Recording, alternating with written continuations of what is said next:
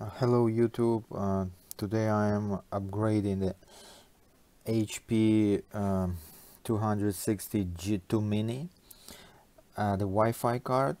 The original card is only 2 GHz Wi-Fi compatible, and I need 5 GHz. And I am upgrading it with Intel AC3168. I purchased this card on eBay for about $5-6 free shipping, and I can confirm that it actually works. It's compatible. I do not have to do anything with the BIOS, and the 5 GHz Wi-Fi works.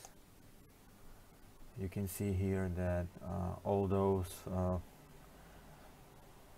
2.4 GHz and 5 GHz, they're both compatible.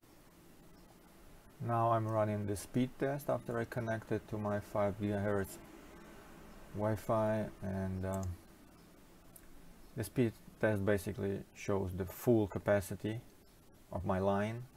Its download is about 200 and upload is about 10, and to compare with the old stock Wi-Fi card, it was about the same upload, about 10, and download was 40. So basically I'm getting like more than 5 times better download speed with the 5 GHz Wi-Fi card. Thank you guys for watching.